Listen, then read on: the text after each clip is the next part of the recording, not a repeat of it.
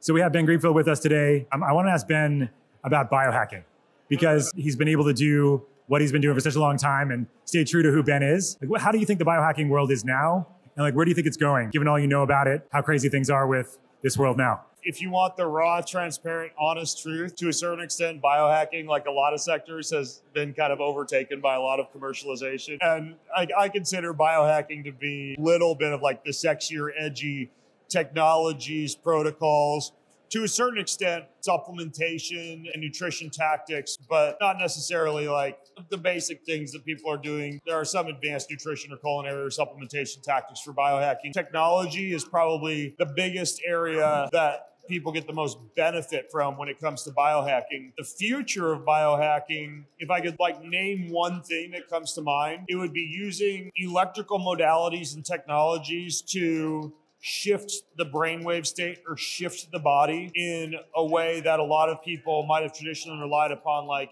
allopathic medicine or pharmaceuticals for TDCS or light sound stimulation for depression instead of taking an antidepressant. Red light therapy and PEMF for modulating immune conditions rather than taking like going straight to like autoimmune drugs. So I'm not a doctor, don't misconstrue this as medical advice, but I think managing conditions or optimizing the body using technology is the area that I like the most about biohacking. Thank you, Ben. We appreciate you. Thanks, man. Biohacking is the future, and Ben knows about it.